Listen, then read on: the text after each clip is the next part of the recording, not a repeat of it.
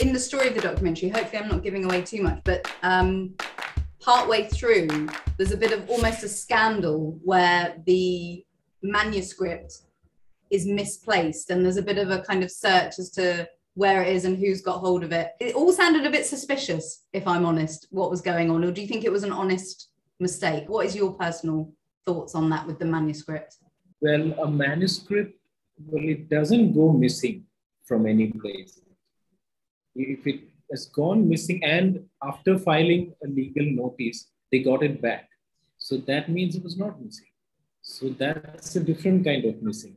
So I felt really sad about that. And because this is what, he doesn't deserve that after doing all this. But still, I didn't my opinion on that in the film. I just presented as it is. Clearly, I just have a suspicious mind, I think, Nandan. I'm happy that you were suspicious. But I wonder why you didn't make a bigger deal of it. Like, if this was a Netflix documentary, which it's definitely not, but that would have been the story arc, I would have thought, from the beginning. Man's life work disappeared, what's going on? Why did you not choose to really shine a light on that? You just, subtly put it in at the end. Because I thought that we have been seeing a lot of TV documentaries lately, and we've been seeing a lot of new documentaries lately.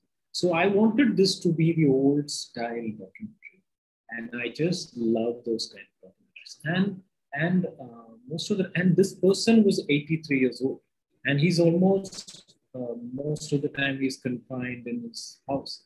He's not going anywhere. So the pace of the camera and everything is set to the main character's pace. So he's not moving much. He's just talking. So we're just listening.